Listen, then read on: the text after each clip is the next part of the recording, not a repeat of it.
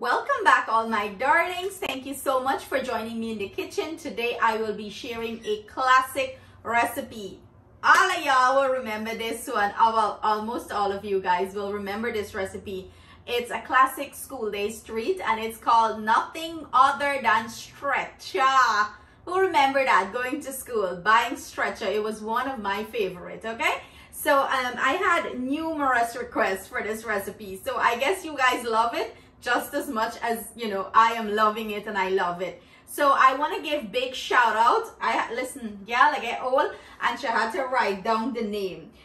Big shout out to Janetta Mohammed and Ren Braveheart. Big shout out to you guys for this recipe request. So here we go. Let's prepare some delicious Stretcha.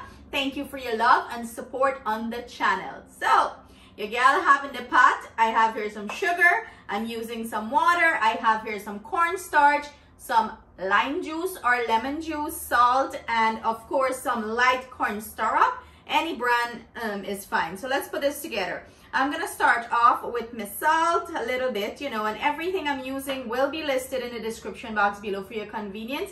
In goes the cornstarch. And I'm gonna go in with my lime juice. And in goes our water, and some of this light corn syrup. So you want to mix this till it dissolves nice in here, like the sugar grains dissolve. And then we're going to take this over the stove and do the hard part. Because remember, if you don't have this the right consistency, you're going to just have a hot mess, you know. So I'm just going to measure this out. Drop it. In we go. And life is good, right? So let's bring this over to the stove and finish up this delicious Stretcha. That's all you need. And you just need some muscle to stretch this thing out, okay? So let's get cooking. Guys, you know, some of you fast, I go and see what you look like after everything mixed up, right? So this is what it's looking like. You want to make sure, you know, all the sugar grains is mixed up nicely. You know, I like harass a little bit on the channel, huh?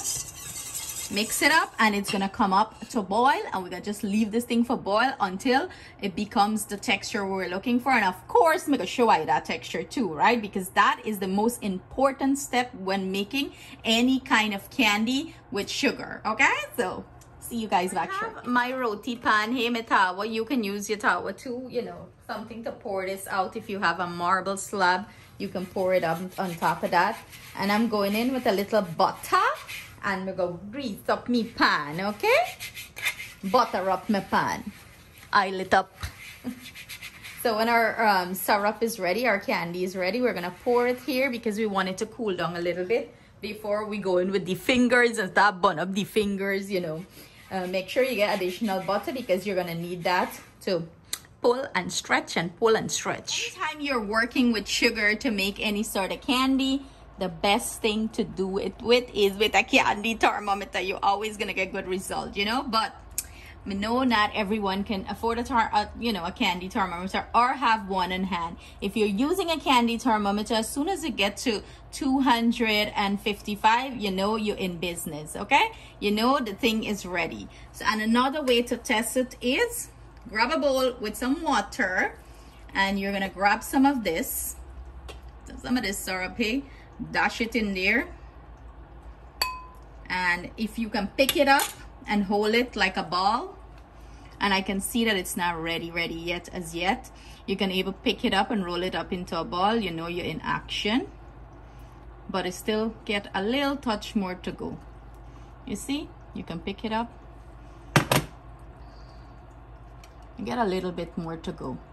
This get a little touch more. It's still a little too sticky and you cannot pull it, as you can see. It got a little bit. It got to be like, you know, not so sticky and sticking up on your fingers. So I get a little bit more to go, but that's another way to test it. Our thermometer read 255. That means it's ready. Look at that. When you pour it in the bowl in the water, and you can see it like that, not sticky, and it's stretchy and pulley. Life is good. We're going to go ahead and pour this mixture out. Go ahead and pour this onto my grease tawa.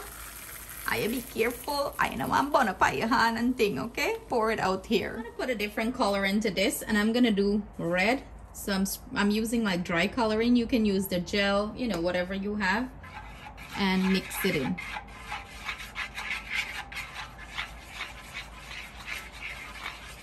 You're not gonna see the colors vibrant as ever here because, you know, me tawa dark in color mix.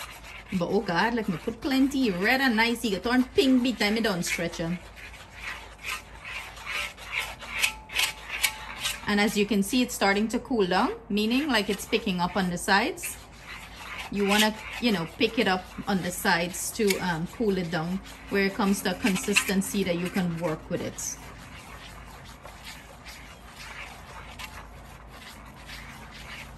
Throughout the process, you want to pick up the ends, bring it into the middle, because as you can see, the ends are starting to get, you know, a little hard.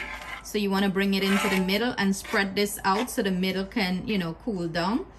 So it's going to come to a consistency. About maybe you want to cool this down for a good 5 minutes, 5 to 6 minutes. So it's going to come to a consistency where you can pick it up and start working with it. Yes, with your fingers. This is why I never want to make Stretcha, because I know I got bun up on your finger. But you know, anything that is sweet and nice and good, you got to, you know, put in the labor of love and get a little born. I'm just kidding. It's manageable. So y'all ready for this? Yeah. Let me put a little butter on my hand. And let's do this. I have my silicone mat down here. I'm gonna try to get this off of here, scrape it off. And listen, dealing with sugar, it's a little messy, okay? So, I'm gonna try to get it off.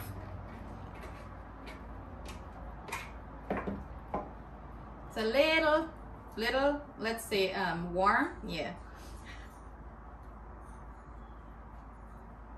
So I gotta try to get it here to my silicone mat. I'm gonna go ahead and do that step, transfer it over, and then I'm gonna come back.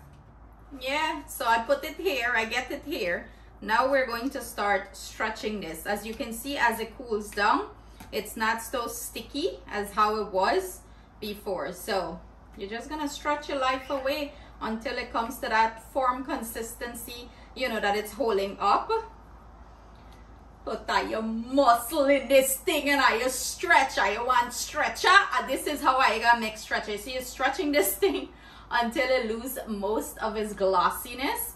And if you feel like it's getting too sticky, butter up your hand, buddy. Butter up it and go in and stretch. But for me, this is fun. I like to do this. And then we're gonna get our grease puff paper or wax paper. You remember back in the days, they roll this thing up inside the grease puff paper. Yes. So wrung it out and you stretch it. When it's like stretchy like this, it's not ready. You know, it gotta be a little firm and hold its consistency. So you know you gotta stretch. Oh God, me muscle gonna be nice and stiff and tight here. I like put me for work. Me don't see how I like me on this channel. So I'm gonna stretch it until it gets to the consistency I'm looking for, and then I'm gonna come back and show you how we cut it and we roll it up in our wax paper, tissue paper, not tissue paper, what am I saying? I lose my mind. Wax paper or a big grease puff paper like they used to say in Ghana. But look at that color, nice vibrant color. Yeah, yeah. And as you can see, it don't stick on the silicone mat, which is nice. So go ahead and work your muscles. Okay, peeps. So I went ahead and stretched my life away here. My hand hot to me. So, you know, I stretched this really well. And as you can see, when I rest it here, it's still holding its form. Okay, so that's what you're looking for. Stretch it out. See that? Easily stretched out. And that's why you call Stretcha, right? Remember, I just put this thing in a stretch long in your mouth. Yeah. So stretch it out and roll it out as thin as you like, or as thick as you like. And I cut up some of my grease puff paper for wrap them in.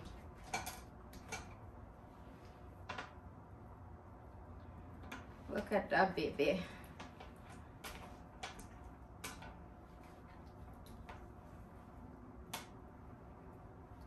I think that's good thickness. So we're gonna cut it to the size we want and roll it up in the grease proof paper. You want to roll it up?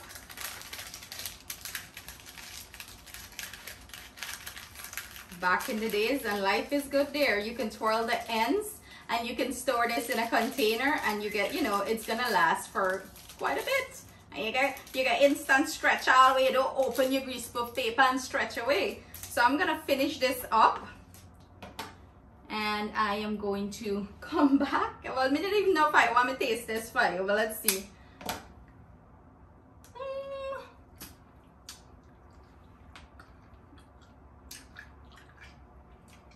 If I wear dentures, be careful.